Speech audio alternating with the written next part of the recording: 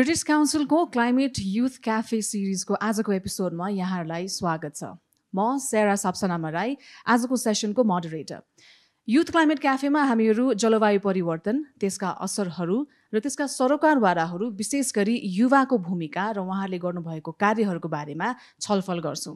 आजको सेसनमा पनि युवाहरूको नेतृत्वमा भइरहेको पहलहरू र त्यसले विश्व र नेपालको जलवायु लक्ष्यहरूमा पुर्याइरहेको योगदानका बारेमा हामी छलफल गर्नेछौँ। कार्यक्रम सुरु गर्न चाहन्छु। आजको हाम्रो स्पिकर्सहरू एकदमै डाइभर्स हुनुहुन्छ, उहाँहरूलाई स्वागत गरेर। सुरुमा वन तथा वातावरण मन्त्रालयका उपसचिव राजु सापकोटाजी, यस्तै गरी Nepali youth for climate एक्सनका network coordinator Anjali Sai Chalise, association of youth organisations नेपालका अध्यक्ष विकल राई र विघ्नहर्ता नेपालको फाउन्डर रजिया बानु। संयुक्त राष्ट्र सङ्घ अन्तर्गतको कन्फरेन्स अफ पार्टिज कपको सम्मेलन हरेक वर्ष हुने गरेको छ, जहाँ नेपालले आफ्ना मुद्दाहरू हरेक वर्ष राख्दछ। यसपालि दुबईमा भएको COP28 सम्मेलनमा नेपाल सरकारका प्रतिनिधि बाहेक राष्ट्रिय सभाका सदस्य माननीय रमेश रायमाझी पनि सहभागी हुनुभएको थियो। हामीले जलवायु कार्यहरूमा युवाको सहभागिता प्रोत्साहन गर्नको लागि के गर्न सक्छौँ भनेर उहाँलाई सोधेका छौँ। वास्तवमा म यो कोप सम्मेलनमा पहिलोपल्ट सहभागी भएको। सहभागी हुँदाखेरि मलाई लागेको थिएन कि यति ठुलो सम्मेलन छ। झन्डै लगभग 94,000 मान्छेको, संसारभरिको मान्छेहरूको उपस्थिति भएको र त्यहाँ चाहिँ युवादेखि ज्येष्ठ नागरिकहरूको पनि सम्म सहभागिता थियो, राज्यको पनि सहभागिता थियो र एनजिओ आइएनजिओ मार्फत पनि धेरै मान्छेहरूले सहभागिता जनाएको त्यहाँ।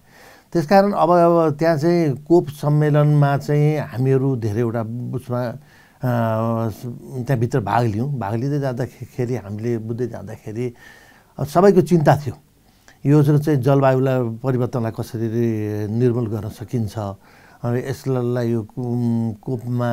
तर अब केही मान्छेहरूको चाहिँ त्यहाँ कमेन्ट के थियो भने जसले जलवायु परिवर्तनलाई असर गरिरहेछ त्यही देशमा चाहिँ जलवायु परिवर्तनको विषयलाई काम गर्दैछ। कतारहरू यिनीहरू जहाँ चाहिँ उद्योग धन्दाहरू धेरै छन्, तिन कार्बनहरू गरिरहेका छन्, तिनीहरूमा भनेको छ र उनीहरूको कमिटमेन्ट पनि थियो, हामी गर्छौँ, हामीले गरेको लागि हामी रोक्दै पनि जान्छौँ र यो जलवायु परिवर्तनकोलाई असरलाई हामी रोक्ने हाम्रो पनि प्रयास हुन्छ र हामी यसको क्षतिपूर्ति पनि जे गर्नुपर्ने गरौँला भन्ने टाइपले उनीहरूले आफ्नो प्रस्तुतिमा देखेको थिएँ, मैले सुने। त्यसकारण अब हाम्रो देशबाट हामी लगभग नेपालबाट 382 जना मान्छेहरूको सहभागिता थियो। मैले भने त्यहाँ हाम्रो पेभिलियन्समा त्यहाँ कुरा गर्दाखेरि थाहा पाएको थिएँ र संसारभरि नेपाली विद्यार्थीहरू पढिरहेका नेपाली विद्यार्थीहरूको पनि सहभागिता थियो र विशेष गरेर नेपालीहरूले युवाहरूले धेरै चासोका साथ यसलाई हेरेको मैले पाएँ र उहाँहरूको सहभागिता पनि राम्रो थियो र उहाँहरूले आफूले पेभिलियन्समा बसेर त्यसको इन्ट्रेस्ट पनि राख्ने र आफूले आफ्नो कुराहरू पनि राखेको पाएँ। त्यसकारण पनि यसलाई यो पेभिलियन्समा पाएको कारणले पनि हामीलाई यसपालि अझै काम गर्न नेपालीलाई सजिलो भयो भने अगाडिको सहभागीहरूको विचारहरू पनि आएको थियो। यसरी पेभिलियन्स चाहिँ जहिले पनि हामीले सहभागी हुँदाखेरि राज्यले एफोर्ड गर्न सक्छ, एफोर्ड गर्नुपऱ्यो, नत्र भए चाहिँ जो आयोजकहरूलाई त्यहाँ अनुरोध गरेर भयो भने पेभिलियन्स चाहिँ जरुरी छ भन्ने देखियो र अरू पेभिलियन्समा पनि हामी गएर सहभागी भयौँ र पेभिलियन्समा चाहिँ हामीले हाम्रो सहभागिता हाम्रो मिनिस्ट्रीको तर्फबाट प्राइम मिनिस्टर पनि पुग्नुभएको थियो, मन्त्रीहरू पनि पुग्नुभएको थियो, हामी मान्यहरू पनि पुगेका थियौँ र सबै सेक्टरको मान्छेहरूको सहभागिता थियो र महिलाहरूको पनि सहभागिता थियो, युवा महिलाहरूको पनि सहभागिता थियो। त्यसकारण यो चाहिँ एकदमै राम्रो हिसाबले गएको छ र यसलाई चाहिँ अब अझै कन्टिन्यू गर्दाखेरि युवाहरूलाई चाहिँ जोड दिएर, किनभने भविष्य उहाँहरूसँग जोडिएको छ, त्यसैले यसलाई चाहिँ निरन्तर रूपमा अझ चाहिँ युवाहरूको पार्टिसिपेसन चाहिँ अझै चाहिँ मजबुतका साथ गरायौँ भने राम्रो हुन्छ भन्ने मलाई लाग्छ। आजको छलफल म सुरु गर्न चाहे राजु सापकोटाजीबाट। केही वर्षदेखि नै इनफ्याक्ट कपको प्लेटफर्ममा आफ्नो इस्युजहरू राख्दै आएको छ। राजुजी पनि COP28मा पार्टिसिपेट हुन जानुभएको थियो। तपाईँको अनुभव कस्तो रह्यो? नेपालको कन्टेक्स्टमा उपलब्धिहरू के रह्यो COP28 को? लगभग 5-6 महिना अगाडिदेखि नै त्यसका चाहिँ विभिन्न प्रिकोपका विभिन्न इभेन्टहरू, छलफलहरू, गोष्ठीहरू, मिटिङहरू गरेर त्यसको हामी तयारी गर्छौँ। अनि खास गरी अब कोपमा भनेको यो अब सबै देशको सहमतिमा हुने एउटा चाहिँ स्लो प्रोसेस हो डिसिजन भन्ने कुरा होइन। त्यसले गर्दाखेरि त्यसमा चाहिँ त्यो एजेन्डा आइटम अनुसार चाहिँ नेपालको सेयिङ अब कोपको प्रोसेसमा कस्तो हुन्छ भने नेपालको अब इन्डिभिजुअल कन्ट्रीको हिसाबले हामीले चाहिँ कुरा भोइस पनि राख्न सक्छौँ, हामी सबमिसन पनि गर्न सक्छौँ होइन। तर पनि त्यहाँ भनेको चाहिँ ग्रुप अफ कन्ट्रीबाटै छिर्ने हो। त्यहाँ भोइस भनेको जस्तो हामी एलडिसीबाट छिर्ने हो। त्यस्तै गरेर G77 चाइना भनेको हाम्रो चाहिँ अलिक लार्जर अम्ब्रेलाको ग्रुप हो, त्यसबाट हाम्रा भोइसहरूलाई लैजाने हो। त्यहाँ इन्डिभिजुअल अब त्यो प्रोसेसमा एउटा इन्डिभिजुअल कन्ट्रीले नै मात्रै पनि चाहिँ यो हुन्न भन्यो भने पनि त्यो डिसिसन हुँदैन। त्यसैले यो स्लो प्रोसेस हो। त्यसको लागि हामीले कसरी प्रिपेयर भयौँ भन्ने कुरा नै म यहाँ सुरुमा राख्न चाहन्छु। हामीले चाहिँ विभिन्न महत्त्वपूर्ण यहाँले भने जस्तो लस एन्ड ड्यामेजका कुराहरूमा हाम्रो माउन्टेन भल्नरेबिलिटीका कुराहरू होइन, त्यस्तै गरेर क्लाइमेट फाइनेन्सको विषयहरू, त्यस्तै गरेर युथ जेन्डरका कुराहरू होइन, लगायतका विभिन्न थिमेटिक क्षेत्रहरूमा हामीले चाहिँ छलफलहरू गरेर सबै सेक्टरलाई इन्भल्भ गरेर हामीले त्यसरी थिमेटिक पेपरहरू बनायौँ। त्यसपछि त्यो थिमेटिक पेपरबाट हामीले चाहिँ कोपको लागि हामीले चाहिँ हाम्रो चाहिँ स्ट्याटस पेपरहरू तयार गऱ्यौँ र त्यो स्ट्याटस पेपरको आधारमा जति पनि सरकारभन्दा बाहिरका विज्ञ लगायतको सबैको एउटा टिममा, अब यसमा चाहिँ उच्च स्तरीय राजनीतिक नेतृत्व भनौँ न, अब सामान्य प्रधानमन्त्रीज्यूकै नेतृत्वमा चाहिँ कोपमा हाम्रो सहभागिता रह्यो। सधैँभन्दा भिन्न भनेको चाहिँ नेपालको आफ्नै पेभिलियन पनि थियो होइन। त्यो पेभिलियनमा हामीले त्यो ड्युरिङ द कोप हामीले 38वटा विभिन्न हाम्रा नेपालका चाहिँ सफल अभ्यासहरूका बारेमा चाहिँ त्यहाँ हामीले चाहिँ प्रस्तुतिकरणहरू गऱ्यौँ। त्यहाँ चाहिँ विदेशी मान्छेहरू राखेर हामीले प्यानल छलफलहरू गऱ्यौँ। त्यसले गर्दा नेपालको चाहिँ अनुभवहरू, हाम्रा समस्याहरूलाई सोकेसिङ गर्न पनि महत्त्वपूर्ण योगदान गर्यो पेभिलियनले भनेदेखि। त्योदेखि बाहेक हाम्रा चाहिँ विभिन्न त्यहाँ चाहिँ सामान्य प्रधानमन्त्रीज्यूले चाहिँ अब हाई लेभल सेगमेन्टमा चाहिँ स्टेटमेन्ट दिनुभयो, नेसनल स्टेटमेन्ट। त्यसमा चाहिँ माउन्टेनका पिपुलहरूको भल्नरेबिलिटीका कुराहरू, क्लाइमेट जस्टिस, अब हामीले नगरेको इमिसनको चाहिँ हामी अहिले भागीदार भइरहेछौँ भनेपछि त्यो किसिमको एउटा जलवायु न्यायको कुराहरू चाहिँ त्यहाँ उहाँले उठाउनु भयो होइन। त्यस्तै गरेर चाहिँ अब माउन्टेनको इस्युमा चाहिँ युएनको चाहिँ महासचिवज्यू लगायतका चाहिँ अरू देशका चाहिँ प्रधानमन्त्रीज्यूहरूलाई समेत सम्मेलन गरेर चाहिँ एउटा चाहिँ राउन्ड टेबल साइड इभेन्ट पनि चाहिँ सामान्य प्रधानमन्त्रीज्यूले अर्गनाइज गर्नुभयो। त्यसदेखि बाहेक हामीले ती विभिन्न नेगोसिएसनका मिटिङहरूमा पनि हाम्रो माउन्टेन भल्नरेबिलिटीका कुराहरूलाई हामीले उठायौँ। लस एन्ड ड्यामेजको त एउटा चाहिँ फन्ड नै त्यहाँ क्रिएट भयो। त्यो कोपको चाहिँ ओपनिङकै दिन चाहिँ त्यो फन्डमा सहमति भयो। त्यो एउटा ठुलो उपलब्धि हो यो कोप 28 को होइन। र अब त्यसको होस्टिङ गर्ने कुराहरू, अब यो सेन्टिएगो नेटवर्कलाई चाहिँ कसले होस्टिङ गर्ने भन्ने खालका कुराहरू पनि चाहिँ टुङ्गोमा लाग्यो। त्यस्तै गरेर यो कोप 28 को अर्को महत्त्वपूर्ण भनेको चाहिँ यो ग्लोबल स्टकटेक भनेको पेरिस सम्झौता पछि हामी क्लाइमेट एक्सनमा कहाँ छौँ त होइन। हामीले चाहिँ उत्सर्जन कटौतीमा कहाँ छौँ, क्लाइमेट फाइनेन्समा कहाँ छौँ, लगायतका यावत जलवायु परिवर्तनसँग सम्बन्धित हरेक मुद्दामा हामी कहाँ छौँ भन्ने खालको एउटा स्टकटेकको एउटा डिसिजनहरू आयो। त्यो डिसिजनलाई यदि यहाँहरूले हेर्नुभयो भनेदेखि पहिलोचोटि हामीले 2009देखि नै माउन्टेनको भल्नरेबिलिटीको कुराहरू उठाइरहेका थियौँ। तर आजसम्म कोप 26मा चाहिँ क्रायोस्फियर भनेको माउन्टेन, सी र भनौँ न हाई एल्टिच्युडको कुरा मात्रै हो। त्यो ठ्याक्कै स्पेसिफिक माउन्टेन भन्ने वर्ड यो कोपको कुनै पनि डिसिजन पेपरमा आजसम्म परेको थिएन। तर कोप 28 को चाहिँ औपचारिक जीएसटीको डिसिजन पेपरहरूमा चाहिँ माउन्टेन इकोसिस्टमको, माउन्टेन भल्नरेबिलिटीको कुराहरू चाहिँ आएको छ। र अब यो बोनमा जुन जुनमा चाहिँ 60th सेसन हुँदैछ यो एसबिआई र साप्स्टाको, त्यसमा चाहिँ एउटा माउन्टेन डायलग गर्ने भन्ने चाहिँ एउटा डिसिजन भएको छ।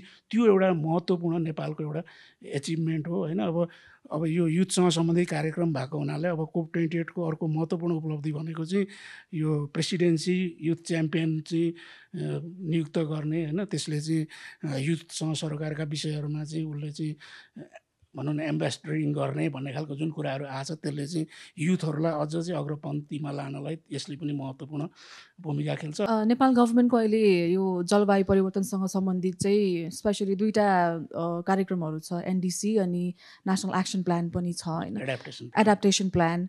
यिनीहरूमा तपाईँहरूले युवाहरूलाई चाहिँ कसरी इन्भल्भ गराउँदै हुनुहुन्छ? हामीले एनडिसीको सुरुवात भनेको, अब एनडिसी भनेकै पेरिस सम्झौता पहिला, एनडिसी भन्दा पहिला पेरिस सम्झौताको पनि अलिकति कुरा गरौँ होइन। पेरिस सम्झौताको मेन उद्देश्य भनेकै यो ग्लोबल टेम्परेचरलाई चाहिँ यो प्री इन्डस्ट्रियल इरा भनेको 1860 भनौँ न, 1860 को तुलनामा 1.5 डिग्री 2 डिग्रीभन्दा माथि जान नदिने, सकेसम्म 1.5 डिग्रीमै सीमित राख्ने भन्ने चाहिँ पेरिस सम्झौताको एउटा चाहिँ मेन मर्म हो। त्यो अब खास गरी नेपालले त अब नेपालमा चाहिँ अब हाम्रो माउन्टेनमा चाहिँ अन्त 1.5 भयो भनेदेखि माउन्टेनमा चाहिँ 3 हुन्छ भनेर चाहिँ विभिन्न अध्ययनले देखाइरहेछ भनेपछि त 1.5 नै हाम्रो लागि धेरै हो हैन। त्यो हिसाबले हामीले त 1.5 नै लबिङ गरिरहेछौँ हैन। अब अरू कतिपय विकासशील देशहरूले 2 पनि भन्छन् हैन, तर हाम्रो लबिङ नेपालको लबिङ भनेको 1.5 मै हो। सकेसम्म हामीले 1.5 मै सीमित गर्नुपर्छ भन्नको लागि चाहिँ त्यो 1.5 मा सीमित राख्नको लागि नेसनल्ली डिटरमाइन्ड कन्ट्रिब्युसन भनेको चाहिँ हरेक राष्ट्रले पेरिस सम्झौताका पक्ष राष्ट्रहरूले चाहिँ आफ्नो उत्सर्जन कटौतीको चाहिँ एउटा चाहिँ रणनीति हो त्यो भनेको एनडिसी भनेको हैन। र एनडिसीको चाहिँ हामीले कोप 26 मै सबै पक्ष राष्ट्रहरू केमा एग्री भएको छन् भने एनडिसीलाई हरेक 5 वर्षको साइकलमा रिभाइज गर्दै जाने, अपडेट गर्दै जाने भन्ने हिसाबले जस्तो हामीले 20 मा हामीले सुरुमा हामीले 16 मा एनडिसी ल्याएका थियौँ पहिलो, 20 मा हामीले त्यसलाई रिभाइज गऱ्यौँ। अब 25 मा फेरि त्यसलाई हामी अपडेट गर्छौँ। जस्तो 20 को एनडिसीमा हाम्रो चाहिँ 25 र 30 को टार्गेट छ हैन। अब 25 को एनडिसीमा हामी के गर्छौँ भन्दाखेरि 25 को टार्गेट हामीले कति एचिभ गऱ्यौँ भन्ने कुरा पनि एनालाइसिस गर्छौँ। थप सेक्टरहरू पनि हामी चाहिँ अब 20 को एनडिसीमा जुन सेक्टर हामीले एनालाइसिस गरेका थियौँ त्योभन्दा अरू केही थप सेक्टर हामी एनालाइसिस गर्न सक्छौँ कि त्यो पनि हेर्छौँ। र अनि 30 को टार्गेटमा हामीले पुनर्विचार गर्नुपर्छ कि त्यो पनि हामी हेर्छौँ। र 35 सम्मको नयाँ टार्गेट हामी राख्छौँ। यसरी हरेक 5 वर्षमा अब 30 मा गएपछि 40 सम्मको टार्गेट राखेर यसरी जाने हो। र त्यो भनेको चाहिँ हामीले जुन अब नेपालले चाहिँ भनौँ न अब यो UNFCCC का यो पेरिस सम्झौताका पक्ष राष्ट्रहरूले चाहिँ हजुरहरूको अब यो जुन LTS भन्छ हैन, यो के भन्नु अब यो शून्य उत्सर्जन रणनीतिमा जाने भन्ने कुरा हैन।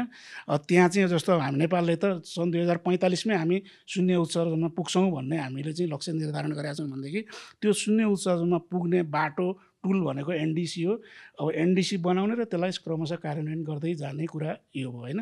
अब युवाहरूलाई हामीले कसरी परिचालन गर्यौँ भन्ने कुराहरूमा चाहिँ अब यहाँ हामीसँग साथीहरू पनि हुनुहुन्छ हैन। यो सेकेन्ड एनडिसी रिभिजन हुने बेलामा पनि हामीले चाहिँ त्यो सेक्टर एनालाइसिसका कुराहरू अनि त्यस्तै गरेर हामीले हरेक प्रदेशमा चाहिँ प्रदेश स्तरीय गोष्ठीहरू गऱ्यौँ हैन। त्यहाँ प्रदेशको भोइस के छ, त्यहाँका विभिन्न स्टेक होल्डरको भोइस के छ भन्ने कुराहरू पनि गऱ्यौँ। त्यो प्रदेशको चाहिँ गोष्ठीहरू गर्दाखेरि प्यारलली युथहरूको चाहिँ गोष्ठीहरू पनि सँगसँगै जस्तो प्रदेशका अरू सरकारवालाहरूको गोष्ठी एकातिर भइरहेछ भने युथहरूको पनि चाहिँ सँगसँगै प्यारलली गोष्ठीहरू गरेर उहाँहरूको भोइसहरू सङ्कलन गरेर अनि तिनै भोइसहरूको आधारमा चाहिँ हामीले एनडिसी चाहिँ राइटअप गऱ्यौँ हैन। र यहाँहरूलाई यो विभिन्न चाहिँ अन्तर्राष्ट्रिय जगतले हाम्रा चाहिँ सबै एनडिसीहरू मूल्याङ्कन गर्दाखेरि नेपालको एनडिसी चाहिँ अब जेन्डरको पर्सपेक्टिभबाट चाहिँ एकदमै भेरी गुड के एकदम राम्रो एकदम ग्रिन जोनमा भएको हैन। युथहरूको सहभागिताको कुरा जेन्डरको कुराहरूमा चाहिँ राम्रो भनेर पनि मूल्याङ्कन भएको पनि हामी पाउँछौँ। त्यो हिसाबले हामीले युथलाई हैन पिछडिएको जाति जनजाति खास गरी यो भनौँ न अब यो इथनिक कम्युनिटीहरू जो चाहिँ क्लाइमेट चेन्जसँग बढी भल्नरेबल छन् उहाँहरूलाई हामीले सहभागी गराउनुपर्छ भन्ने हिसाबले नै हामी चाहिँ लागिरहेछौँ र गराउँदै आएका पनि छौँ। यो कुरा चाहिँ अब हाम्रो युथबाटै सोधौँ है त। ठिक छ इन्क्लुसिभ छ, युथलाई पनि इन्क्लुड गर्नुभएको छ, तर how does the youth feel? अञ्जलीजीलाई भन्न चाहेँ मैले।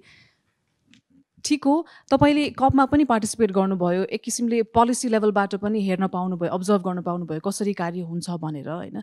तपाईँको एक्सपिरियन्स पनि भनिदिनुहोस् कपको बारेमा र उहाँले भनेको कुरा पनि कतिको ठिक हो कि होइन, के गर्नुपर्छ भन्ने कुरा भनिदिनुहोस् न।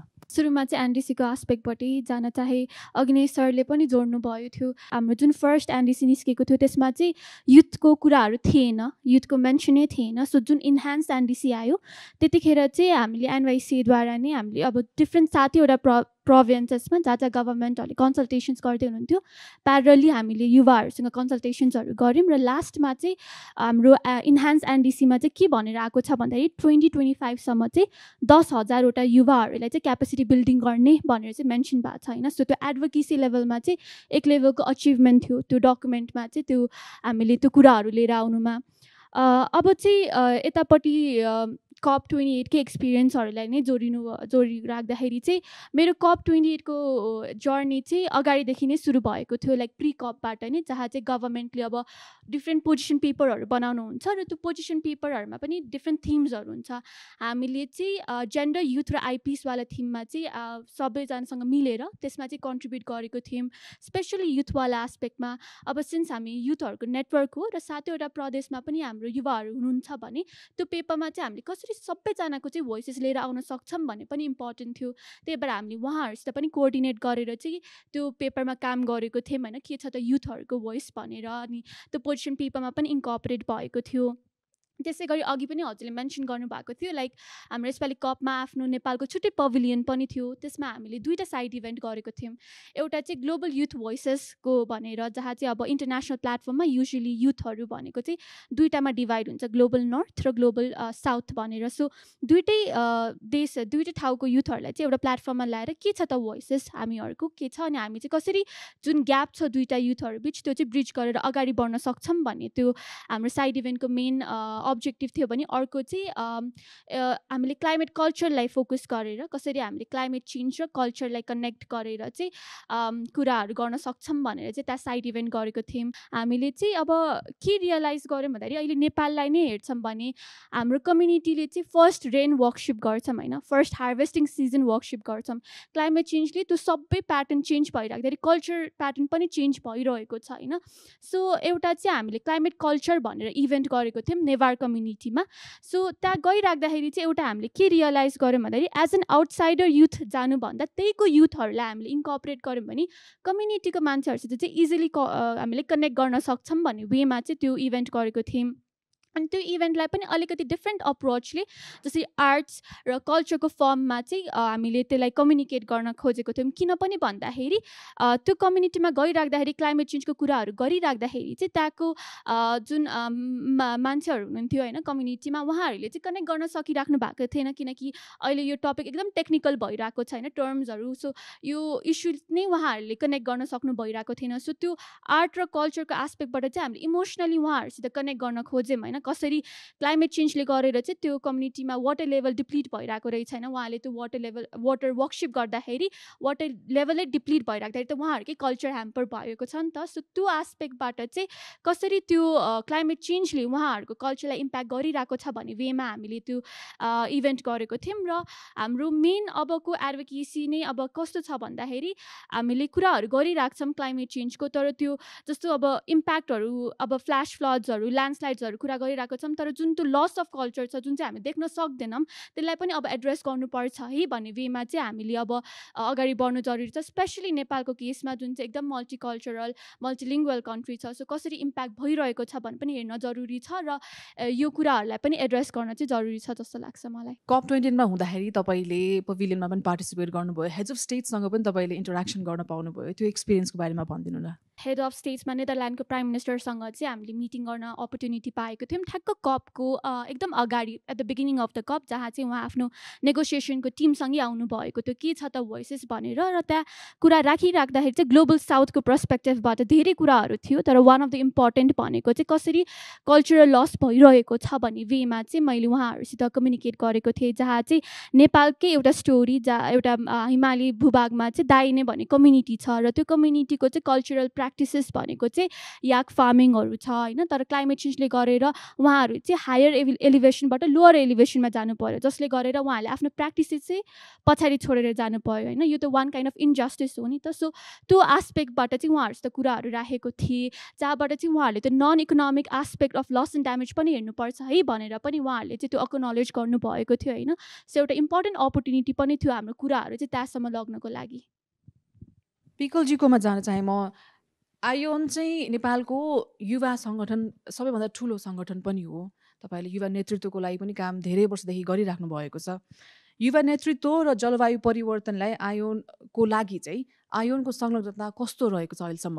हामी युवा नेतृत्व र सँगसँगै पछिल्लो समय स्पेसिफिकली भन्दाखेरि क्लाइमेट चेन्जमा पनि नीतिगतदेखि लिएर कम्युनिटी लेभलसम्म काम गर्दै आइरहेका छौँ। यो आयोनको आजको मितिसम्म 19 वर्षको जुन एउटा लामो इतिहासको कुरा छ। यो चरणमा चाहिँ राष्ट्रिय लेभलमा बन्नुपर्ने नीतिहरूदेखि लिएर युवाहरूको क्षमता विकासदेखि लिएर र अहिले नेपालमा चाहिँ संहिता लागू भइसके पछाडि अभियान आन्दोलन र नीतिगत पैरवीहरू चाहिँ ग्राउन्ड कम्युनिटी लेभलसम्म स्थानीय तहसम्म पुर्याउनु पर्छ भनेर विभिन्न थीमेटिक एरियाहरूमा अहिले हामीले स्थानीय तहसम्म कम्युनिटी लेभलसम्म सेन्ट्रिक भएर काम गरिराखेका छौँ। र पछिल्लो समय चाहिँ हामीले हजुरले उठाउनु भयो जस्तै यो क्लाइमेट चेन्ज, यो क्लाइमेट एडप्टेसनको कुराहरू र डिजास्टर रिस्क रिडक्सनलाई चाहिँ हाम्रो फर्मल्ली स्ट्राटेजिक एडभोकेसी प्लान्समै योजनामै समेटेर चाहिँ काम गर्दै आइरहेका छौँ। र अघि मैले भने जस्तै यो युवाको पैरवी, नीतिगत पैरवीहरूलाई चाहिँ युवाहरूको क्षमता विकासलाई चाहिँ कम्युनिटी लेभलसम्म पुर्याउनुपर्छ र कम्युनिटी लेभल बाटै चाहिँ युवाहरूको क्षमता विकास गरेर युवाहरूकै पहलमा कसरी क्लाइमेट रिजिलियन्ट पोलिसिजहरू चाहिँ स्थानीय तहदेखि र त्यसलाई पुस गरेर माथिसम्म कसरी चाहिँ एउटा दबाब सिर्जना गर्न सकिन्छ, कसरी चाहिँ त्यो वातावरण निर्माण गर्न सकिन्छ भनेर हामीले पछिल्लो समय काम गर्दै आइरहेका छौँ। र अझ स्पेसिफिक भएर भन्दै गर्दाखेरि पछिल्लो समय सन् 2023देखि चाहिँ युवाहरूले चाहिँ यो क्लाइमेट एक्सनमा चाहिँ युवाहरूको कस्तो भूमिका हुन्छ र हुनुपर्छ हैन भन्ने कुरामा चाहिँ जोड गरेर हामीले ब्रिटिस काउन्सिलसँगकै सहकार्यमा चाहिँ एउटा युथ इन क्लाइमेट एक्सन भनेर एउटा प्रोजेक्ट परियोजना सञ्चालन गरिआएका छौँ, जहाँ चाहिँ हामीले फेरि पनि कम्युनिटी लेभलमै गएर जस्तै अहिलेसम्म हामीले 5वटा प्रदेशमा कोशीदेखि लिएर बागमतीदेखि लिएर गण्डकीदेखि लिएर लुम्बिनीदेखि लिएर सुदूरपश्चिमसम्मका विभिन्न 150 जना युवाहरूलाई चाहिँ प्रत्यक्ष रूपमा चाहिँ विभिन्न अब यो नन फर्मल एजुकेसन प्र्याक्टिसेसको कुराहरू एकदम त्यसलाई चाहिँ जोयफुल र युथफुल तवरले चाहिँ उहाँहरूको जस्तै यो क्लाइमेट एक्सनमा क्लाइमेट चेन्जलाई चाहिँ यो निराकरण गर्नको लागि उहाँहरूको भूमिका के हुनसक्छ हैन, उहाँहरूलाई चाहिँ क्लाइमेट चेन्जलाई ट्याकल गर्नको लागि चाहिँ त्यो पोजिटिभ एजेन्टको रूपमा चाहिँ कसरी विकसित गर्न सकिन्छ, उहाँहरू यो नेचर, यो बायोडाइभर्सिटी, यो कम्युनिटी, उहाँको आइडेन्टिटी, यो सबै कुराहरूको वरिपरि चाहिँ उहाँहरूले आफूलाई कहाँ पाउनुपर्छ र पाउनुहुन्छ भन्ने कुराहरूलाई चाहिँ जोडेर हामीले प्रशिक्षणहरू पनि प्रत्यक्ष रूपमा प्रदान गरेको छौँ। र सँगसँगै त्यसलाई चाहिँ इम्प्याक्टको हिसाबले चाहिँ हेर्दै गर्दाखेरि उहाँहरूले आफूले आफ्नो सिकाइलाई चाहिँ कहाँ प्रयोग गर्नुहुन्छ, कसरी प्रयोग गर्नुहुन्छ भन्ने कुराहरूलाई चाहिँ एउटा मार्ग दिनको लागि चाहिँ एउटा त्यो ग्रान्टको समेत स्मल ग्रान्टहरूको समेत व्यवस्था गरेर उहाँहरूले चाहिँ सोसियल एक्सन प्रोजेक्टहरू रन गर्ने गरिराख्नु भएको छ। यसरी नै हामीले चाहिँ नीतिगत तहदेखि कम्युनिटी लेभलसम्म चाहिँ युवाहरूको सक्रियता र सहभागितामा चाहिँ क्लाइमेट चेन्जको इस्युलाई चाहिँ उठाइराखेका छौँ। यहाँहरूले चाहिँ 3वटा प्रदेशमा हैन ब्रिटिस काउन्सिलसँग कोलाबोरेट गरेर युथ लिडरसिपको लागि, युथ इङ्गेजमेन्टको लागि काम गरिरहनु भएको छ। अहिलेसम्मको अनुभवमा के ग्याप्सहरू छन्, इम्प्रुभ गर्नुपर्ने केही कुराहरू छ र अहिलेका कार्यहरू कतिको इफेक्टिभ भएको छ जस्तो फिल हुन्छ तपाईँलाई? अवश्य पनि यो जुन हामीले गतिविधिहरू गरिराखेका छौँ यो परियोजना अन्तर्गत अथवा आफ्नै पहलमा पनि हैन, यसको चाहिँ एकदमै धेरै आवश्यकता महसुस अझ धेरै भएर गएको छ। किनभने जस्तै हामी एउटा सीमित युवावर्ग छौँ, सीमित पोलिसी मेकरहरू छौँ, जहाँ चाहिँ जसलाई चाहिँ यो क्लाइमेट चेन्ज के हो, यो किन महत्त्वपूर्ण छ, यो लगायतको कुराहरू थाहा छ कि नत्र भने एउटा सामान्यतः एउटा यो यो यो यो नेक्सस यो सर्कलभन्दा अलिकति पर रहेको युवालाई क्लाइमेट चेन्जको अर्थ भनेको फोहोर मैला व्यवस्थापन र फोहोर मैला व्यवस्थापन भन्नाले पनि फोहोर डढाउनसँग मात्र सीमित भएको देखिन्छ कि त्यो ज्ञानको सीमितता छ कि त्यसकारण पनि यसलाई चाहिँ यो परियोजना सञ्चालन गर्दै गर्दाखेरि युवाहरूसँग धेरैभन्दा धेरै युवाहरूसँग भेट्दै गर्दाखेरि चाहिँ यसको आवश्यकता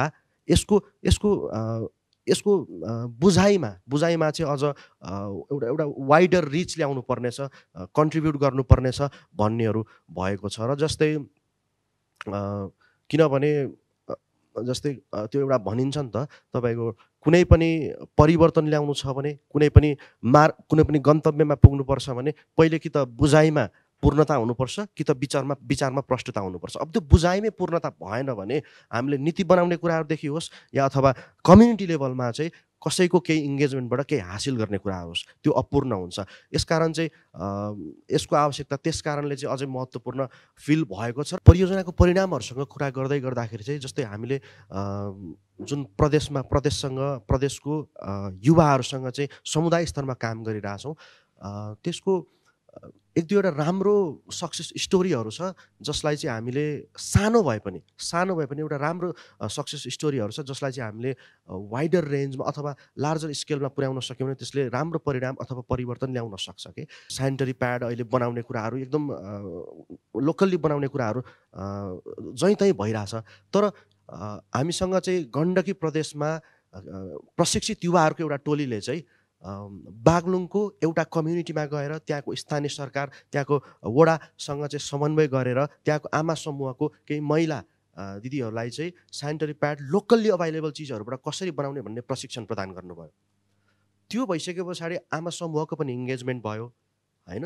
अब कम्तीमा त्यो समूहमा त्यो समुदायमा चाहिँ थप बाहिरबाट इम्पोर्ट गरेर चलाउनु पर्दैन कि त्यो हामीसँग बजारमा उपलब्ध भएको सेनिटरी प्याडहरू चाहिँ प्रयोग गर्न पर्दैन। यसरी नै यो एउटा सामान्य कुरा सुनिन सक्छ तर यसलाई चाहिँ नीतिगत रूपमै हरेक ठाउँको स्थानीय तहको सरकारहरूले चाहिँ अवलम्बन गरेर त्यहाँको कम्युनिटीमा त्यसरी इङ्गेज गराएर चाहिँ इम्प्लिमेन्ट गर्दै गयो भने त यसले लार्जर स्केलमा एउटा राम्रै कन्ट्रिब्युसन दिन्छ नि त सस्टेनेबिलिटीको कन्सेप्टलाई होइन, राम्रैसँगले कन्ट्रिब्युट गर्छ नि त भन्ने कुरा भयो। र अर्को उदाहरण चाहिँ यहाँ बागमती प्रदेशमा काम गर्दै गर्दाखेरि त्यस्तै प्रशिक्षित युवाहरूको समूहले चाहिँ सोसियल एक्सन प्रोजेक्टकै मातहतमा रहेर स्कुलका विद्यार्थीहरूलाई चाहिँ भर्मी कम्पोस्टिङ प्रोसेस मार्फत चाहिँ कसरी स्थानीय रूपमै घरमै मलहरू उत्पादन गर्न सकिन्छ जसले चाहिँ आफ्नो निजी आवश्यकताहरू चाहिँ मलको कम्तीमा पुरा गर्न सकोस् होइन। यो सुन्नमा सामान्य सुनिन्छ फेरि पनि, तर यसलाई चाहिँ फराकिलो दायरामा पुर्याउने हो भने जसलाई चाहिँ स्थानीय सरकारको भूमिका हुनसक्छ, नीतिगत व्यवस्थापनको कुराहरू हुनसक्छन्, त्यो गरिसकेर यसलाई चाहिँ वाइडर रेन्जमा पुर्याउने हो भने दिगोपनाको कन्सेप्टलाई राम्रै कन्ट्रिब्युट गर्छ नि त। क्युमुलेटिभ वेमा हेर्दाखेरि सबैको जोइन्ट एफर्ट्स भएपछि ठुलो रिजल्ट हामीले लिन पनि सक्छौँ। अहिलेको कन्टेक्स्टमा नेपालको कुरा गर्दाखेरि एभ्री इयर लिमिटेड अपर्च्युनिटिजको कारण होस्, विभिन्न स्टेट स्ट्रक्चरहरूको कारणले होस्, धेरै युवाहरू बाहिर विदेशिनु परेको छ होइन। तर यहीँ भएका केही युवाहरूले पनि निकै नै सराहनीय पहलहरू लिनुभएको छ। हाम्रो विघ्नहर्ता नेपालबाट फाउन्डर हुनुहुन्छ रजिया बानु। नेपालको ग्रिन ट्रान्जिसन जुन हामीले जर्नी लिएका छौँ होइन, green economy, green structures, green प्र्याक्टिसेसतिर हामी जुन लाग्दैछौँ त्यसमा यहाँको रोलको बारेमा हामीलाई थोरै भनिदिनुहोस्। नेपालको ग्रिन ट्रान्जिसनमा हामीले कसरी काम गरिरहेको छौँ, कसरी योगदान गरिरहेको छौँ भनेर सुरुमा एक शब्दमा भन्नुपर्दाखेरि चाहिँ बढालेर गरिरहेका छौँ। यसलाई म बिस्तारै एक्सप्लेन गर्छु। हाम्रो नेपाल सानो भए तापनि, हाम्रो मुलुक सानो भए तापनि क्लाइमेट चेन्जको असर चाहिँ ठुलो छ क्या। ठुलो भएको कारणले गर्दाखेरि हामी सबैले सोच्नुपर्ने कुरा चाहिँ के हो भन्दाखेरि क्लाइमेट चेन्जको कारणले गर्दाखेरि चाहिँ नेपालको अर्थतन्त्रमा चाहिँ कति असर परिरहेको छ त होइन। 2% अफ टोटल जिडिपी नेगेटिभली असर परिरहेको छ।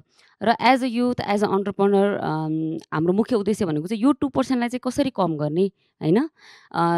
र त्यसको लागि चाहिँ अहिले हामीले मकवानपुरको राक्सिराङ गाउँपालिकामा काम गरिरहेको छौँ, जुन क्षेत्र भनेको चाहिँ पहिरो जोखिमको एकदमै हाइली रिस्क एरिया हो होइन। तपाईँले गृह मन्त्रालयले बनाएको विपदको पोर्टल हेर्नुहुन्छ भने पनि त्यो पोर्टलमा राक्सिराङ गाउँपालिका चाहिँ रातै देखिन्छ क्या। भनेपछि त्यो त्यति जोखिमको हिसाबले चाहिँ त्यति संवेदनशील क्षेत्र हो त्यो।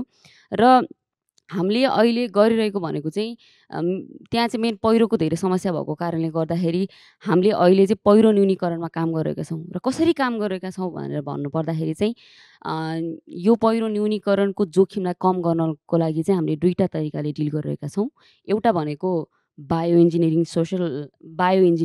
र अर्को भनेको चाहिँ तपाईँको एग्रो सर्कुलर इकोनोमी। यसलाई कलेक्टिभली भन्नुपर्दाखेरि चाहिँ bio engineering social entrepreneurship model भन्छ। हामीले त्यो मोडलमा काम गरिरहेको छौँ। अब यति धेरै भन्दाखेरि के गरे जस्तो होला होइन। एकै शब्दमा सबैले बुझ्ने गरेर भन्नुपर्दाखेरि ठ्याक्क के गरेको भन्दाखेरि अमृत रोपेको हो क्या होइन। सामान्य कुरा सुनिन्छ नि त अमृसो रोपेको भन्ने कुरा त। र अमृसो भनेको चाहिँ यस्तो प्लान्ट हो होइन जसले चाहिँ सजिलैसँग कम समयमा पहिरो न्यूनीकरण पनि गर्न सक्छ र यो क्लाइमेट चेन्जको एकदमै भर्नेबल कम्युनिटीहरूलाई चाहिँ कम समयमै होइन उनीहरूलाई आर्थिक लाभ पनि लिन सक्ने एउटा प्लान्ट हो के। र यदि हामीले अब त्यहाँनिर यो एउटा पर्टिकुलर ठाउँमा राशिराङ जस्तो पर्टिकुलर ठाउँमा नरोपेको भए चाहिँ के हुन्थ्यो भन्ने कुरा पनि आउँछ के। त्यसमा पनि दुईवटा कुरा हुन्छ। एउटा भनेको चाहिँ तपाईँको अमृसो नरोपेको भए चाहिँ हरेक वर्ष पहिरोको जोखिम झन् बढ्दै जाने, पहिरो गइ नै राख्ने हुन्थ्यो जसले गर्दाखेरि क्लाइमेट चेन्जलाई झन् असर पर्दै जान्थ्यो। र अर्को भनेको चाहिँ महँगो कन्क्रिट संरचनाहरू बनाउनु पर्थ्यो त्यो पहिरो रोकथाम गर्नको लागि, जसले चाहिँ क्लाइमेट चेन्जको असरलाई कम गर्नलाई खासै केही पनि कन्ट्रिब्युट गर्दैन, त्यसले पनि क्लाइमेट चेन्जलाई बरु झन् बढाउने काम गर्छ। यो दुइटै मोडल चाहिँ दुइटै नै त्यति धेरै समाधानमूलक नभएको कारणले गर्दाखेरि चाहिँ अब हामीले के गरेको हो भन्दाखेरि त्यहीँको इन्डिजिनियस नलेज होइन चेपाङ कम्युनिटीको इन्डिजिनियस नलेजलाई लिएर उहाँहरूलाई नै यो अभियानमा लगाएर चाहिँ के गरेको भन्दाखेरि नेचर बेस्ड सल्युसनमा काम गरेको हो। त्यहीँको इन्डिजिनियस प्लान्ट, त्यहीँको इन्डिजिनियस कम्युनिटी र त्यहीँको समस्यालाई समाधान गर्नको चाहिँ त्यहीँको समुदायलाई हामीले उहाँहरू त्यो समुदायसँग मिलेर काम गरेको हो। हामीले चाहिँ यो पहिरो न्यूनीकरण गर्नको लागि 2+1 एस्पेक्टमा काम गरेको छौँ, जसले चाहिँ यो तिनवटा कुराहरूमा चाहिँ इफेक्टिभ इम्प्याक्ट पारिरहेको छ भनौँ न। एउटा भनेको इकोनोमिक पर्सपेक्टिभ, इकोनोमिक एस्पेक्ट भनौँ न, जसले चाहिँ त्यहाँको लाइभलीहुडको पनि इकोनोमिकल्ली उहाँहरूलाई अपलिफ्ट गर्ने भयो। र अर्को भनेको हामी युथ पनि सस्टेनेबल त हुनु पऱ्यो नि। सो त्यसको लागि चाहिँ यो अमृसोले चाहिँ उहाँहरूको पनि आर्थिक उन्नति गर्ने र हाम्रो पनि आर्थिक उन्नति गर्ने भएको भएर यो चाहिँ एकदमै इम्प्याक्टफुल देखिन्छ। र अर्को भनेको चाहिँ क्लाइमेटमा पोजिटिभ इम्प्याक्ट पाइरहेको छ। एउटा सानो प्लान्टले पहिरो पनि रोकथाम गरिरहेको छ भनेपछि यसले चाहिँ क्लाइमेटलाई पनि मजाले कन्ट्रिब्युट गर्ने भयो। र अर्को एकदमै महत्त्वपूर्ण कुरा भनेको चाहिँ यी दुईवटा बाहेक चाहिँ यो पहिरोको जोखिमको कारणले सम्भावित भिक्टिमहरूको पनि हामीले न्यूनीकरण गरिरहेका छौँ भन्दाखेरि समग्रमा भन्दा तिनवटा कुराको न्यूनीकरण हुने भयो। एउटा भनेको गरिबी न्यूनीकरण हुने भयो, अर्को भनेको चाहिँ प्राकृतिक प्रकोप पहिरोको न्यूनीकरण हुने भयो, र अर्को भनेको चाहिँ सम्भावित भिक्टिमहरू पनि न्यूनीकरण भयो भनेपछि यो तिनटै एक्सपेक्टलाई चाहिँ यो नेचर बेस्ड सल्युसनले मजाले काम गर्ने भएको भएर यो सानो मोडल हो, सजिलो मोडल हो र एकदमै इफेक्टिभ मोडल पनि हो क्या। र हामीले अहिले यसैमै काम गरिरहेका छौँ। र अमृसोले एउटा अमृसोबाट चाहिँ सफा फ्लोर हुने, सफा फ्लोरबाट सफा इकोनोमी क्रिएट हुने, सफा इकोनोमीबाट चाहिँ सफा क्लाइमेट हुने, यो चाहिँ यसलाई चाहिँ हामीले बढालेर कुच्चो बनाएर गरिरहेका छौँ भन्न चाहिँ चाहन्छु। यहाँ चाहिँ यो ब्रिटिस काउन्सिलको ग्रिन इकोनोमीतिरको इनिसिएटिभ्सको पनि नेटवर्कको पार्ट हुनुहुन्छ। तपाईँले यस्तो योगदान दिइराख्नु भएको छ, यो यस्तो पहलहरू लिइराख्नु भएको छ। यो अनुभवबाट अब तपाईँको जुन बिजनेस मोडल छ त्यसलाई चाहिँ अझै इन्क्लुसिभ कसरी बनाउन सकिन्छ, या अन्य बिजनेस मोडल्सहरूले कसरी यसबाट चाहिँ सिक्न सक्छ? कुच्चो सङ्घको एउटा रिपोर्ट हेर्दाखेरि चाहिँ नेपालमा वर्षेनी 1,90,00,00,000 भन्दा बढीको कुचो चाहिँ नेपालबाट निर्यात हुन्छ विभिन्न देशमा। कुचो नबनाइकन पनि कुचो बेच्न सकिन्छ क्या, खुल्ला कुचो।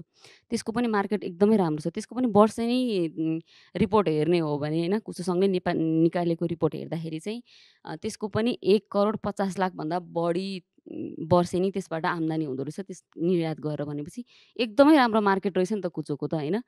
कुचो जस्तो कुरालाई पनि ब्रान्डिङ गर्नुपर्छ। यो कल्चरसँग पनि जोडेको छ होइन। नेवारी कल्चर हाम्रो तिहारमा एउटै घरमा 3-4वटा कुचो किनेर कुचको पूजा पनि गरिन्छ नि त। सो कल्चरसँग पनि जोडिएको कारणले गर्दाखेरि यो चाहिँ डेली हामीलाई चाहिरहने कुरा हो क्या। सो किन ब्रान्डिङ नगर्ने त, त्यसलाई पनि एउटा भ्याल्यु दिउँ न। त्यही भएर हामीले चाहिँ अहिले खोरियाको कुचो भनेर त्यसलाई ब्रान्डिङ गरिरहेको छौँ होइन। र त्यो पनि चेपाङ समुदायले बनाएको उहाँको पहिचानसँग जोडेर एउटा उत्पादन क्रिएट गरिरहेको छौँ। यसरी चाहिँ उहाँहरूलाई एउटा हुन्छ नि मार्केटको विश्वास दिएको भने तपाईँहरू कुचो बनाउँछ राम्रो क्वालिटीको मार्केट छ, र मार्केटलाई के भनिरहेको छौँ, तपाईँहरू हाम्रो कुचो लिनुहोस्, क्वालिटीमा हामी केही पनि कम्प्रोमाइज गर्दैनौँ भन्ने कुरा भएको छ।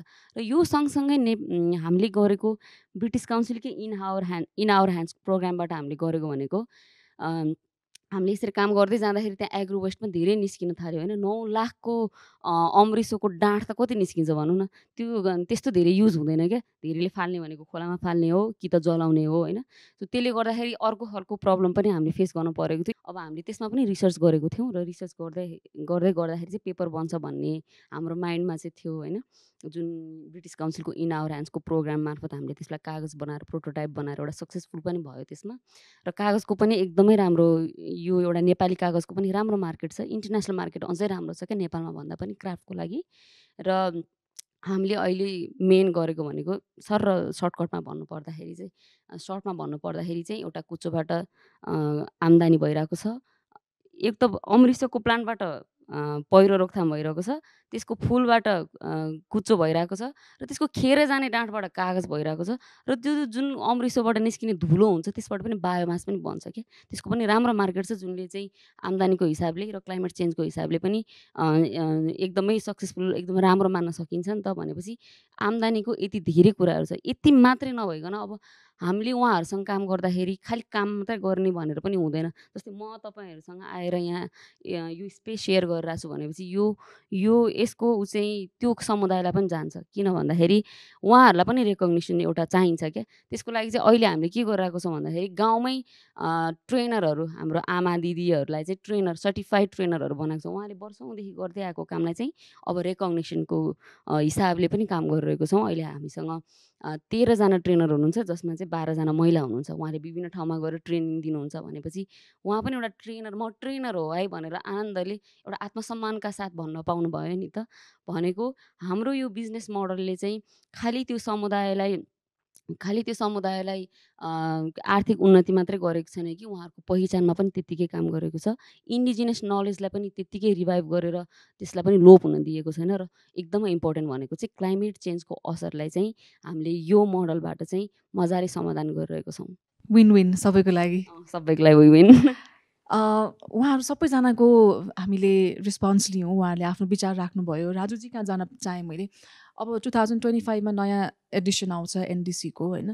यो भनेको त हाम्रो गुड प्र्याक्टिसेस हो, अनि युथको पोटेन्सियल पनि हामीले देख्न पायौँ। अझै गर्न सकिन्छ होला। युथलाई अझै समावेशी गर्नको लागि कस्तो खालको गृह कार्य गर्नुपर्छ होला, हजुरको फिडब्याक ओभरअल? धन्यवाद। एकदम महत्त्वपूर्ण कुरा छ। र मलाई बानोजीको अहिलेको उहाँको भनाइहरू सुन्दाखेरि चाहिँ हामीले चाहेको यही हो क्या, क्लाइमेट एक्सनलाई हामी लोकलमा कसरी पुर्याउने, मेन कुरा त्यो हो। हामी पोलिसी प्लानहरू जतिसुकै राम्रो बनाए पनि त्यसलाई हामीले ग्राउन्ड लेभलमा पुर्याउन सकेनौँ भनेदेखि त्यसको केही महत्त्व छैन होइन। हामी एनडिसी बनाउँछौँ, त्यस्तै गरेर राष्ट्रिय अनुकूलन योजना बनाउँछौँ। उहाँले गरिआएको काम नै त्यो नेचर बेस्ड सोल्युसनको जुन कुराहरू गर्नुभयो त्यो नै एउटा स्थानीय स्तरमा चाहिँ अनुकूलनको एउटा गुड प्र्याक्टिस हो नि त होइन। त्यसले चाहिँ सबै खालको कुराहरू गरेको छ भने चाहिँ एकदमै मलाई खुसी लाग्यो होइन। उहाँको कुरा सुन्दाखेरि मलाई अलिकति इन्करेजमेन्ट पनि भयो। अब आउँ तपाईँको प्रश्नमा होइन। मैले अघि पनि भनेको थिएँ, अब यो भनौँ न हामीले उत्सर्जन न्यूनीकरणको दस्तावेज भनौँ न एनडिसी बनाउने कुरा, राष्ट्रिय अनुकूलन योजनाहरू बनाउने कुरा, अथवा अरू कुनै पनि चाहिँ जलवायु परिवर्तनसँग सम्बन्धित नीति रणनीतिहरू बनाउने कुराहरूमा हामीले युवाहरूलाई, महिलाहरूलाई, पछाडिएको जाति जनजाति हैनलाई हामी कसरी समावेश गर्छौँ, बच्चाहरूलाई पनि समावेश गर्नुपर्छ। किनभने आजको बच्चा भोलिको युवा हो। अनि पछि अब जलवायु परिवर्तनको त हामीले कुरा गऱ्यो भनेदेखि एभरेजमा 30-40 वर्ष अगाडिको कुराको हो नि त असर पर्ने त हैन। 1860 को इन्डस्ट्रियल इराको चाहिँ जुन चाहिँ युरोप अमेरिकाले चाहिँ उत्सर्जन गरे त्यसको असर अहिले हामी भोगिरहेका छौँ हैन। भनेपछि त यो त एकदम लङ लास्टिङ कुरा हो नि। अहिले हामीले जे गर्छौँ भोलि हाम्रा सन्ततिले बेहोर्ने, हामीले त बेहोर्नु पर्दैन हैन। भनेपछि त्यो हिसाबले चिल्ड्रेनको भोइस, युवाको भोइस एकदमै महत्त्वपूर्ण छ हैन। अब यसको लागि यहाँहरू सबैलाई थाहा पनि होला हैन, यो युएनएफसीसीसी भित्र एउटा चाहिँ action for climate empowerment S भन्ने एउटा मेकानिजम छ हैन। त्यो एस मेकानिजमले चाहिँ संसारभरिका सबै पक्ष राष्ट्रहरूलाई, जो पेरिस सम्झौताका पक्ष राष्ट्रहरू छन्, उनीहरूलाई चाहिँ यो खास गरी यसले 6वटा सेक्टरमा भन्छ के, 6वटा थिममा भनौँ न, युवाहरूका कुरा, यो महत्त्वपूर्ण निर्णय लिने कुराहरूमा चाहिँ उहाँहरूको पहुँचका कुराहरू होइन, सूचनासँग सम्बन्धित कुराहरू हामीले पोलिसी बनाउँछौँ, त्यो हामीले कम्युनिकेट गरेका छौँ कि छैनौँ होइन, यी कुराहरू चाहिँ हेर्नपर्छ है क्लाइमेट एक्सनमा भन्ने खालको कुराहरू छ कि। अब त्यसैले हामीले अब यो वर्ष हामी अहिले भनौँ न हाम्रो जलवायु परिवर्तन व्यवस्थापन महाशाखा चाहिँ हामी चाहिँ नेसनल स्ट्राटेजी किन नबनाउने होइन, action for climate इम्पावरमेन्टको strategy and action plan बनाउने होइन, भनेको अब हामी 24-25मा बनाउँदैछौँ भने 35सम्मको हामी चाहिँ एउटा टाइम लाइन राखेर हामी चाहिँ युवाहरूलाई हामी कसरी समाहित गर्दै जान्छौँ, विभिन्न चाहिँ महिलाहरूलाई हामी कसरी समाहित गर्छौँ, कसरी हामी पिछडिएको जाति जनजातिहरूलाई हामी यो क्लाइमेटका मुद्दाहरूमा चाहिँ सहभागी गराउँदै लैजान्छौँ भन्ने एउटा चाहिँ रणनीतिक दस्तावेज नै बनाउनुपर्छ भन्ने हिसाबले पनि हामी लागिरहेछौँ होइन। र त्यसले पनि हामीलाई चाहिँ भोलिको दिनमा दिशानिर्देश गर्छ। भोलि हामीले एनडिसी रिभिजन गर्ने कुराहरूमा हाम्रो चाहिँ राष्ट्रिय अनुकूलन योजनाहरू रिभिजन गर्ने कुराहरू, हाम्रो चाहिँ जलवायु परिवर्तन नीतिलाई नै भोलि चाहिँ हामीले रिभ्यू गर्नु पऱ्यो भने पनि चाहिँ हामी त्यो समुदायमा त्यो सेक्टरमा हामी कसरी जाने भन्ने एउटा बाटो त्यसले निर्धारण गर्ने हुनाले हामी त्यो पनि अहिले गर्न लागेका छौँ। र यहाँले भनेको कुरा हामीले दोस्रो भनौँ न अब 20को एनडिसी इन्हान्स एनडिसी भनौँ अथवा चाहिँ सेकेन्ड एनडिसी भनौँ, त्यो गर्ने बेलैमा हामीले चाहिँ युवाहरूलाई महत्त्वपूर्ण हिसाबले उहाँहरूलाई सहभागी गरायौँ भनेदेखि अब हामीले एनडिसी रिभिजन गर्दा अथवा जलवायु परिवर्तन सम्बन्धित जुनसुकै पनि चाहिँ नीतिहरूलाई चाहिँ हामी रिभाइज गर्दा अथवा नयाँ नीति रणनीति बनाउँदाखेरि चाहिँ उहाँहरूलाई अझ बढी सहभागी गराउने, जस्तो युथहरूको चाहिँ अब च्याप्टरहरू विभिन्न प्रदेशहरूमै छ होइन। त्यसैले हामीले यी भनौँ न हाम्रा दस्तावेजहरू चाहिँ नयाँ बनाउने अथवा रिभिजन गर्ने, अब नयाँ चाहिँ हामी नीति रणनीति बनाउने कुराहरूमा चाहिँ अझ हिजो छुटेका क्षेत्र छन् भने त्यसलाई पनि पहिचान गरेर सहभागी गराउनुपर्छ भन्ने लाइनमै हामी लागेका छौँ। र अब हामीले चाहिँ जस्तो यो जलवायु सम्मेलनमा सहभागिताका कुराहरूमा पनि चाहिँ हामीले एकदम उच्च प्राथमिकता दिएर युवाहरूलाई हामी कसरी सहभागी गराउन सक्छौँ, त्यसका चाहिँ हामीले भनौँ न हाम्रा चाहिँ स्ट्याटस पेपरहरू बनाउने तयारी गर्ने कुराहरूमा देखि नै लिएर चाहिँ उहाँहरूको सहभागिता चाहिँ हामी सुनिश्चित गर्दै गइरहेका छौँ। ओके, अब म विकलजी कहाँ जान चाहे। राजुजीले भने जस्तो अब पोलिसी लेभलमा कामहरू पनि भइराखेको छ होइन। यो हाम्रो कज भनेको त एउटा कलेक्टिभ एफर्टको कुरा हो, सबैजनाले कोलाबोरेटिभ वेमा काम गर्ने हो होइन। अबको डिरेक्सन भनेको कस्तो हुनुपर्छ? मलाई अलिकति एउटा प्रसङ्ग चाहिँ के जोड्न मन लाग्यो भने जस्तै कुनै समय के यो युवाहरूको कुरा हुँदै गर्दाखेरि चाहिँ शिक्षा मन्त्रालयको एउटा रुमको एउटा कुनाको एउटा शाखाले चाहिँ युवाहरूको इस्यु हेर्थ्यो के। र अहिले देशमा त्यस पछाडि घर घरमा अहिले त अझ युवा नेतृत्व आउनुपर्छ भन्दै गरेको कुराहरू सुन्छौँ नि। युवा आयो भने मात्र देश बन्छ जस्तो कुराहरू। जस्तै यो सन् 2005देखिको अहिलेसम्मको कोर्समा आउँदै गर्दाखेरि चाहिँ यो युथको एजेन्डा चाहिँ पोलिसिजमा प्लान्समा हरेक थिमेटिक एरियाको कुराहरू गर्दै गर्दाखेरि र सिङ्गो युवाकै नेतृत्वको कुराहरू गर्दै गर्दाखेरि चाहिँ मेन स्ट्रिम जसरी यो युथको एजेन्डा चाहिँ जसरी मेन स्ट्रिम भएको छ, यो एकदमै खुसी लाग्ने कुरा हो। एउटा यो त्यति बेलादेखि स्ट्रगल गर्दै आएको एउटा युवा संस्थाको प्रतिनिधिको हिसाबले बोल्दै गर्दाखेरि। र मैले जोड्न खोजेको कहाँ हो भने जसरी यो युथको एजेन्डा नै मेन स्ट्रिम हुनको लागि धेरै च्यालेन्जेसहरू थिए, त्यही पनि त्यो हुँदै हुँदै अहिले जसरी मेन स्ट्रिम भएको छ त्यसै गरी युथ लिडरसिप र यो क्लाइमेट चेन्जको इस्यु चाहिँ जोडिएर त्यसलाई पनि मेन स्ट्रिम को एजेन्डा बनाउन आवश्यक देखिन्छ फर्स्ट त। अब यसको लागि हामी जस्तो जुन स्टेक होल्डरहरू छौँ होइन, जुन संस्थाहरू छौँ, सञ्जालहरू छौँ, हामीले गर्ने भनेको चाहिँ ठुला त्यो इन्डिकेटर्सहरूमा चाहिँ लार्ज त्यो चेन्ज आउने तथ्याङ्क अङ्क चेन्ज हुने भन्ने खालको होइन। त्यो सरकारको काम त राज्यले गर्ने हो होइन। तर हामीले गर्ने भनेको चाहिँ हाम्रो कन्ट्रिब्युसन भनेको चाहिँ के हो, फेरि पनि त्यही युवाहरूमा जाने, त्यही समुदायमा पुग्ने, समुदायहरूलाई चाहिँ यो इस्यु के हो, यो किन महत्त्वपूर्ण छ, यो प्लानेटको भविष्यदेखि हाम्रो इन्डिभिजुअलको सँगसँगै तपाईँको सीमान्तकृतदेखि लिएर आदिवासीहरूको अझ विशेषता भन्दै गर्दाखेरि महिलाहरूलाई यसले कसरी फरक पार्छ, एउटा इन्डिभिजुअललाई चाहिँ यसले कति फरक पार्छ र किन महत्त्वपूर्ण छ, यसमा सोच्न किन महत्त्वपूर्ण छ, छलफल गर्न किन महत्त्वपूर्ण छ भन्ने कुराहरू चाहिँ बुझाउनमा हाम्रो महत्त्वपूर्ण भूमिका हुन्छ। र अगाडि पनि भनेको थिएँ, जस्तै यो बुझाइ हुँदैन भने हामीले पुग्न सक्ने काहीँ पनि हुँदैन, किनभने अधुरो बुझाइ लिएर कुनै पनि कुरा हासिल गर्न सकिँदैन, प्रष्ट नभइकन कुनै पनि चेन्ज ल्याउन सकिँदैन। आयोनले आफ्नो भिजनको कुरा गर्दाखेरि स्थापना कालदेखि नै र हामीले गर्ने सधैँभरि भनेको एक त युवाहरूको सवालहरूमा पैरवी हो, नीतिगत पैरवी हो, अर्को भनेको युवाहरूको क्षमता विकास र नेतृत्व विकास हो। जस्तै हामीलाई त्यति धेरै केही गर्नै छैन कि लार्ज स्केलमा गएर केही गर्नुपर्छ भन्ने छैन। जस्तै हामीले गर्न खोजेको र गर्दै आएको भनेको एउटा समुदाय स्तरमा होस् अथवा कहीँ रहेको एउटा युवा जसले चाहिँ आफू जस्तै हराइरहेको महसुस गर्छ, उसले चाहिँ पर्याप्त प्लेटफर्महरू पाएको हुँदैन, उसले आफूमा कन्फिडेन्स बिल्ड गर्न सकेको छैन हैन।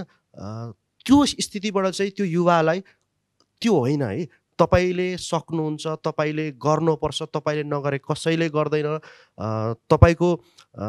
तपाईले चाहिँ कम्युनिटी लेभलमा तपाईले चाहिँ समग्र देशकै महत्त्वपूर्ण विषयवस्तुहरूमा चाहिँ राम्रोसँगले नेतृत्व प्रदान गर्न सक्नुहुन्छ र गर्ने बनाउने कुरामा र अहिलेको सन्दर्भ जोड्दै गर्दाखेरि चाहिँ यो हामीले कन्ट्रिब्युट गर्न सक्ने हाम्रो भिजन चाहिँ के हुन्छ भने जस्तै राज्यले नीति नियमहरू बनाउँदैछ हैन, विभिन्न तहगत संरचनाहरू छ सरकारको, सबै तहगत संरचनाहरूले नीति नियमहरू बनाउँदैछ, कार्यक्रम योजनाहरू बनाउला, तर त्यो कार्यक्रम योजनाहरू इम्प्लिमेन्ट गर्नको लागि त समुदायको सहयोग त चाहिन्छ नि त हैन। समुदायलाई चाहिँ समुदाय तहमा चाहिँ युवाहरूलाई हैन, विभिन्न स्टेक होल्डरहरूलाई, व्यक्तिहरूलाई चाहिँ हामीले कम्तीमा यो के हो भन्ने कुरासम्म बुझाएर तयार गऱ्यौँ भने त त्योभन्दा ठुलो कन्ट्रिब्युसन केही होइन भन्ने कुरा हो। र हामीले गर्ने अझ स्पेसिफिकली भन्दै गर्दा हामीले गर्ने भनेको चाहिँ त्यो समुदाय स्तरमा कम्युनिटी लिडर्सहरू तयार गर्ने हो कि हैन, जसले चाहिँ सरकारलाई हैन र यो समग्र गोललाई चाहिँ कन्ट्रिब्युट गर्न सक्नुहुन्छ भन्ने हो। अञ्जलीजी, तपाईँ एकदम प्रोएक्टिभली यो सेक्टरमा लागिरहनु भएको छ, एडभोकेसी गरिरहनु भएको छ। अबको वर्षहरूमा, अबको टाइममा चाहिँ कसरी अगाडि बढ्दा होला? पक्कै पनि अहिले चाहिँ युथहरू पार्टिसिपेट भइराख्नु भएको छ, इम्पोर्टेन्ट डिसिजन्सहरूमा अपर्च्युनिटीहरू पाइराख्नु भएको छ, तर त्यो अपर्च्युनिटिजहरू पनि कतै सेन्ट्रलाइज भएको छ कि त्यो पनि हेर्न जरुरी छ होइन। अब जुन चाहिँ भल्नरेबल कम्युनिटिजको युथहरू हुनुहुन्छ जसले चाहिँ साँच्चैको क्लाइमेट चेन्जको इम्प्याक्ट दिनै फेस गरिराख्नु भएको छ, उहाँहरू आएर त्यो कुरा भनिराख्दाखेरि मोर त्यो फ्याक्ट्स फिगर्सहरू अगाडि आउँछ होला होइन। सो त्यो आस्पेक्टबाट पनि हेर्न जरुरी छ भने अर्को भनेको मिनिङफुल पार्टिसिपेसन त छ, तर त्यो मिनिङफुल छ कि छैन त्यसको लागि पनि अब टु वे नै इम्पोर्टेन्ट छ। अब गभर्मेन्ट सेक्टर्सहरूबाट पनि इन्स्योर गर्न र हामी एज अ युथ पनि त्यो स्पेस पाइराख्दाखेरि मिनिङफुल्ली नै त्यसलाई युज गरिरहेको छौँ कि छैन भनेर टु वे रिलेसन पनि इम्पोर्टेन्ट छ भने अर्को एकदम इम्पोर्टेन्ट भनेको चाहिँ अब as a युथलाई not as a targeted बेनिफिसियरिज but as an agent of change चाहिँ हेर्न जरुरी छ। ब्रिटिस काउन्सिलको ग्लोबल रिसर्चको फाइन्डिङ चाहिँ के छ भने युथहरू क्लाइमेट चेन्ज रिलेटेड एक्टिभिटिजहरूमा पार्टिसिपेट गर्न चाहन्छन्, तर उहाँहरूसँग एउटा नलेजको ग्याप छ अनि अर्को चाहिँ रिसोर्सेसहरूमा एक्सेस छैन, सपोर्ट छैन भन्ने फाइन्डिङ छ है। रजियाजी त ग्रासरुट लेभलमा आफै पनि इन्भल्भ भएर रिजल्ट ओरिएन्टेड काम भइराखेको छ तपाईँको होइन, त्यो ग्यापलाई कसरी हामीले एड्रेस गर्न सक्छौँ होला? कन्क्लुडिङ थट्स तपाईँको तर्फबाट। एकदमै इम्पोर्टेन्ट क्वेसन सोध्नुभयो। यसमा चाहिँ मैले आफैले फिल गरेको कुरा पनि म अलिकति सेयर गर्न चाहन्छु। यो नेटवर्क भन्ने कुरा चाहिँ एकदमै इम्पोर्टेन्ट हुँदो रहेछ क्या। जस्तै सुरुमा हामीले यो कुचोको कुराहरूदेखि लिएर यो पहिरोको कुराहरूदेखि लिएर गरि नै रहेको थियौँ नि त होइन, तर हाम्रो ब्याक अफ द हेड चाहिँ के थियो भन्दाखेरि कागज पनि बनाउनु पर्छ है, कागज पनि बन्ने भनेको छ, तर नेपालमा अहिलेसम्म खेर जाने अमृतसरको डाँठबाट कसैले कागज बनाएको भेटिएन। ब्रिटिस काउन्सिलले विभिन्न सेक्टरमा कागजकै सेक्टरमा लोकताको कागज बनाउनेदेखि लिएर राइटिङ पेपरहरू बनाउनेसँग हामीलाई भेटाउने एउटा मौका दियो नि त होइन। त्यो भयो, त्यो सँगसँगै त्यो भएको कारणले गर्दाखेरि नै आज म यहाँ आएर कुरा गरिरहेको छु तपाईँहरूसँग, कागज बन्छ है नेपालमा खेर जाने अमृतसरबाट भनेर भनिरहेको छु नि त। भनेपछि नेटवर्क भनेको चाहिँ एकदमै इम्पोर्टेन्ट, एकदमै महत्त्वपूर्ण लाग्छ क्या मलाई। त्यही अब अहिले क्लाइमेट चेन्जमा चाहिँ जति पनि युथहरूले काम गरिरहनु भएको छ होइन, ग्रासरुटमा काम गर्ने छुट्टै हुनुहुन्छ, सेन्ट्रलाइज भएर इन्टरनेसनल फोरममा गएर काम गर्ने युथहरू छुट्टै हुनुहुन्छ। धेरैजना अहिले पहिलाको भन्दा धेरैजना हुनुहुन्छ जसले चाहिँ एउटा इक्जाम्पल चाहिँ के हो भन्दाखेरि हरेक वर्ष इन आवर ह्यान्ड्सको प्रोग्राममा ग्रिन बिजनेसको आइडियाहरू आउँछ क्या त्यहाँ। ठ्याक्कै मलाई डेटा त थाहा छैन, तर हामी हुँदासम्म 25जना जति हुनुहुन्थ्यो भनेपछि 25जनाले ग्रिन बिजनेसको आइडिया लिएर आइरहनु भएको छ भनेपछि हरेक वर्ष अब त्यो पनि बढ्दै जान्छ होला, यसपालि पनि बढ्यो होला होइन। भनेपछि अपर्च्युनिटी पनि त्यसमा धेरै छ, त्यसमा स्कोप पनि छ जसले चाहिँ युथहरूलाई इकोनोमिकली फाइनेन्सियली पनि माथि ल्याउन सक्छ र देशकै अर्थतन्त्रलाई पनि माथि लिएर आउन सक्छ भनेपछि त्यसमा स्कोप छ। तर बिचमा एउटा के छ भन्दाखेरि एउटा ग्याप छ क्या। जस्तै एउटा के चाहिँ हुनुपर्छ थोरै ठ्याक्क भन्नुपर्दा भन्दाखेरि जस्तै पहिल्यैदेखि काम गरिरहनु भएको युवाहरू पनि हुनुहुन्छ, भर्खरै आइरहनु भएको। जस्तै म अलिकति पुरानो भएँ इन आवर ह्यान्ड्सको प्रोग्रामको, तर यसपालि आउनुभएको युथहरू पनि हुनुहुन्छ होइन। अर्कोचोटि आउनको लागि प्रिपेयर गरिरहनु भएको युवाहरू पनि हुनुहुन्छ भन्दाखेरि त्यो एउटा लेयरलाई चाहिँ एउटा प्लेटफर्म चाहिएको छ क्या, जहाँ चाहिँ एक्सपिरियन्सहरूले एक्सपिरियन्स सेयर गर्ने, आइडिया ल्याउनेले आइडिया डेभलप गर्ने होइन। र आइडिया डेभलप भइसकेकालाई चाहिँ के समस्या छ युथको भन्दाखेरि उहाँहरूलाई मेन भनेको चाहिँ एक्सेस टु फाइनेन्स होइन।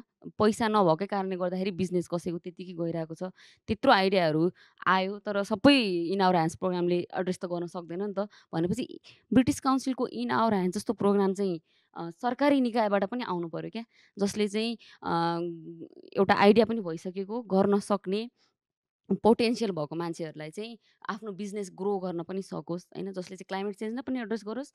र विदेशी अहिले एउटा न्यारेटिभ छ नि, यहाँ नेपालमा के गर्न सकिन्छ र विदेश जाने भन्ने हुन्छ नि त, भन्ने सबैले त्यही एकदमै फ्रस्ट्रेटिङ एउटा स्टेटमेन्ट दिइरहनु भएको हुन्छ कि त्यही सुन्छु। त्यस्तो होइन, नेपालमा पनि गर्न सकिन्छ, नेपालमा पनि गर्न सकिन्छ, ग्रिन बिजनेसमा झन् गर्न सकिन्छ, जसले चाहिँ नेपालकै यो क्लाइमेट चेन्जको असरलाई पनि कम गर्छ र युथहरूलाई पनि एउटा इम्पावर गर्ने वातावरण चाहिँ बनाउँछ। भनेपछि त्यो एउटा ग्याप छ। अघि अञ्जलीजीले भन्नुभएको जस्तै ग्रासरुटको युथहरूलाई चाहिँ अगाडि लिएर आउन हामी जस्तो ग्रासरुटमा काम गर्ने अर्गनाइजेसनहरू एउटा पुल बनिदिनुपर्छ। र हामी पनि सबै कुरा जानेको सबै कुरा भएको त होइन नि त। हामी जस्तो युथहरू पनि धेरै हुनुहुन्छ जसलाई चाहिँ अझै धेरै गाइडेन्स चाहिएको छ, अझै धेरै रिसोर्स पनि चाहिएको छ। किनभने रिसोर्स छैन, नभएपछि आधी काम गरेर छोड्नुपर्ने हुन्छ अनि विदेश लाग्नुपर्ने हुन्छ होइन। सो त्यस्तो स्थिति नआओस् भनेर चाहिँ दुईवटा पुल, एउटा चाहिँ ग्रासरुटमा भएको युवाहरूलाई चाहिँ अलिकति अगाडि ल्याउन हामी जस्तो अर्गनाइजेसन पुल बनिदिनुपर्छ, र हामीलाई पनि पुल बनिदिनको लागि चाहिँ ब्रिटिस काउन्सिल होस्, सरकारी निकाय होस्, त्यो निकायहरू चाहिँ पुल बनिदिनुपर्छ। र त्यो गर्न पनि सकिन्छ र गरि पनि रहेछौँ। र अझै राम्रो गर्नको लागि चाहिँ यो एउटा प्लेटफर्म क्रिएट भयो भने चाहिँ एकदमै राम्रो हुन्थ्यो भन्न चाहन्छु। राजुजी, कार्यक्रमको अन्त्यमा यहाँको ओभरअल फिडब्याक अनि पार्टिङ थट्स। धन्यवाद। अब एकदमै महत्त्वपूर्ण छलफल भयो र खास गरी यो जलवायु परिवर्तनको मुद्दामा चाहिँ अब ग्रासरुट लेभलमा एक्सनमा हामी के गरिरहेछौँ, त्यसमा युवाहरूको इन्भल्भमेन्ट जस्तो अब एउटा चाहिँ नेचर बेस्ड सोल्युसनलाई बिजनेस इन्टरप्राइजको हिसाबले हामी कसरी लान सक्छौँ भन्ने कुराहरू पनि हामीले बानुजीबाट सुन्यौँ होइन। अब एनवाइसिएले चाहिँ क्लाइमेटको चाहिँ ओभरअल डिस्कोर्स नेसनल मात्रै नभएर ग्लोबल डिस्कोर्स चाहिँ कसरी चाहिँ महत्त्वपूर्ण भूमिका निर्वाह गरिरहेछ भन्ने कुराहरू पनि आयो। आयोनले चाहिँ 2005देखिको चाहिँ होइन युवाहरूलाई चाहिँ हामी कसरी अगाडि लगिरहेछौँ र विभिन्न प्रदेशमा चाहिँ युवाहरूको नेतृत्वमा चाहिँ सोसियल मोडिफिकेसनका कामहरू हामी कसरी गरिरहेछौँ होइन भन्ने खालका कुराहरू आए, एकदमै महत्त्वपूर्ण छ। र मलाई यहाँ के लाग्छ भनेदेखि जस्तो अघि पनि हाम्रो कुरा आएको थियो होइन, जस्तो सेकेन्ड एनडिसीमा सर्टेन नम्बर चाहिँ हामी चाहिँ देशैभरिमा युथ च्याम्पियनहरू चाहिँ हामी बनाउँछौँ भन्ने कुरा चाहिँ टार्गेटमा आएको छ। अब त्यो भनेको गभर्मेन्टको पोलिसी डकुमेन्ट हो नि त एनडिसी भनेको त होइन। अब त्यो चाहिँ ठ्याक्कै गभर्मेन्टले नै गर्नुपर्छ अथवा फलानु मन्त्रालयले नै गर्नुपर्छ भन्ने नै होइन कि। त्यो गभर्मेन्ट भनेको त हामी पनि गभर्मेन्ट एउटा नागरिक पनि गभर्मेन्टको एउटा अङ्ग त हो नि त। त्यसरी हामीले गभर्मेन्ट भनेको त देशलाई रुल गर्ने एउटा इन्स्टिट्युसन हो होइन।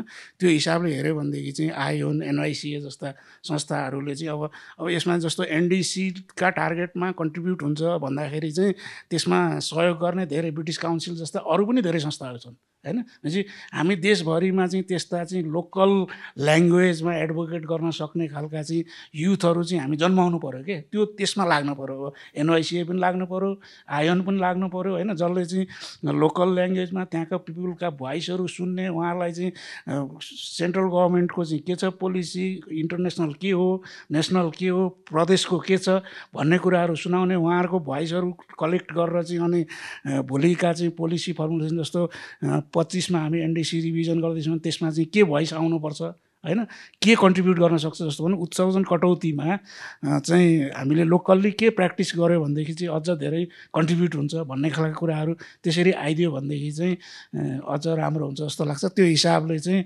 एक्सप्लोर गरौँ होइन, भोलिका दिनमा हामी चाहिँ त्यसरी साझेदार भएर काम गर्न सक्छौँ। अब सिसिएमडी मोफे भनेको चाहिँ ओभरअल एउटा कोअर्डिनेटिङ एजेन्सी भएको हिसाबले हामी कोअर्डिनेट गर्न तयार छौँ।